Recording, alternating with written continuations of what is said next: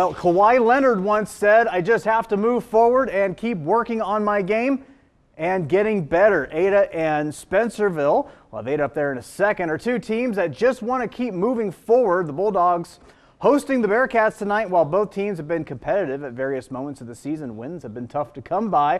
Well, that will change for one of them tonight.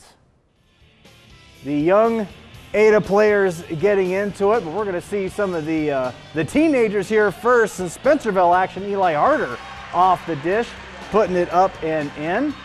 Ada into it here as well. This is Zach Swaney off balance, hitting the shot, knocking that one down.